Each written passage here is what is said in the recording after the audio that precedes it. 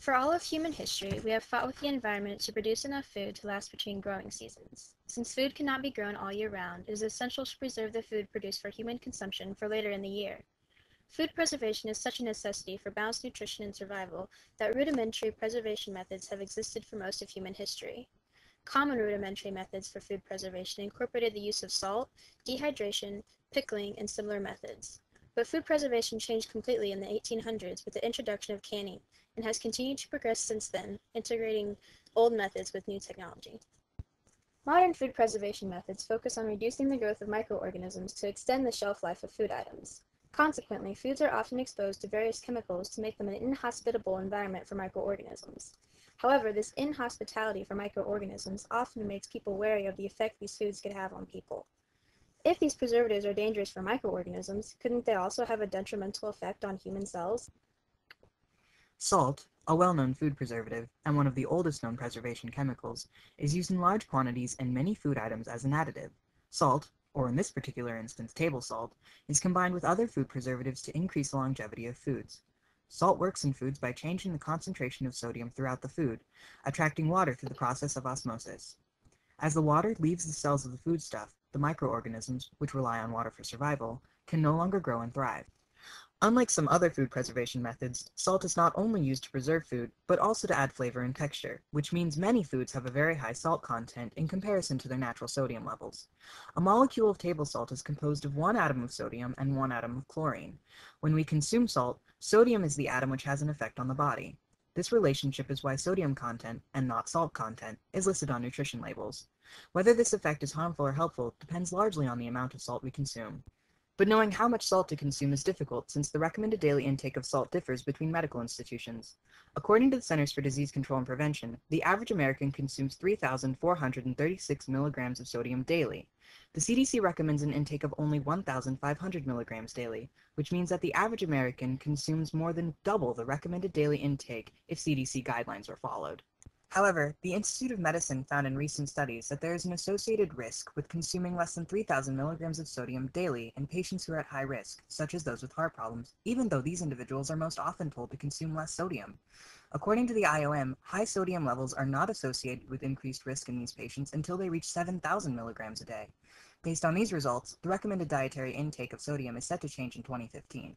If we follow the guidelines of the IOM, the average American is consuming a healthy amount of sodium. The debate on what constitutes healthy levels of sodium intake is an ongoing argument, although recent evidence seems to support the IOM's findings, suggesting that current salt intake levels are fine and that current salt levels in foods do not pose a health risk to the average person.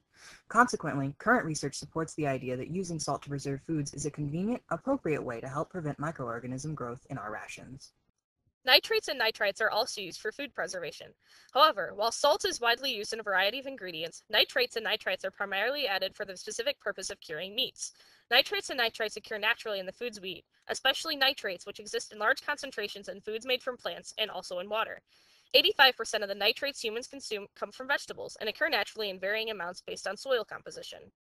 Nitrites, consumed in significantly smaller quantities, are often not even ingested directly from food, but are rather converted by symbiotic bacteria living in our mouths from nitrates. In fact, nitrates and nitrites are found in so many foods naturally that countries like New Zealand have ceased efforts to restrict the daily intake of these substances because regulation is virtually impossible. Like salt, nitrates and nitrites are added to meats not only as preservatives, but also to affect flavor and give meats the pink color we have come to expect. These preservatives are considered essential for meat production because they make meats inhospitable to the bacteria associated with botulism, a very serious illness which is only as rare as it is because of the inclusion of nitrates and nitrites in curing meats. Actually, nitrate consumption from cured meats only comprises 4.4% of total consumption, which means that most of the nitrates we consume are just converted nitrates. As common as they are in our foods naturally, nitrates and nitrites seem as though they shouldn't have negative effects in the body. But evidence has been presented showing that incorporating nitrates and nitrites into meats, although very useful, can have a very detrimental effect on humans. Meats are known for having substantial levels of secondary amines, which, under the right circumstances, can react with nitrites to create nitrosamines, a known kind of carcinogen. Since some portion of nitrates will spontaneously change to nitrites over time, high levels of nitrates and nitrites in meats are linked with the production of nitrosamines. For nitrosamine production to occur, temperatures must exceed 130 degrees centigrade, and the pH value of the meat must be near 7. Consequently, restrictions on the amount of nitrates and nitrites which can be used to cure meats has been instituted by the Food and Drug Administration. For example, bacon, a well-loved breakfast food, is known to have higher levels of naturally occurring secondary amines than other meats.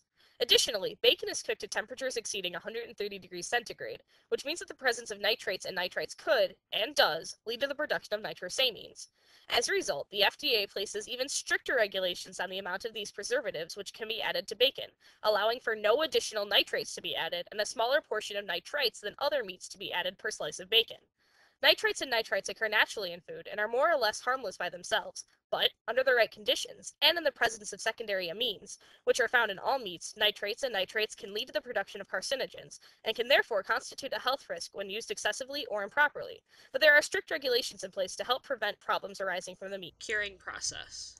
At current consumption levels and the current levels utilized for preservation, salt has no notable negative effect on the human body, according to recent studies from the IOM.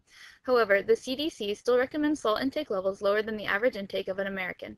Nitrates and nitrites have been studied extensively, and we are well aware of the health risks associated with using these compounds in the presence of amines, and regulations have been instituted to reduce the risks associated with continued use of these compounds. We believe that food preservatives are far more useful than they are harmful. Preserving foods for later consumption allows for a global market to form and trade to occur when foods would otherwise spoil in the time it takes to transport them from one location to another.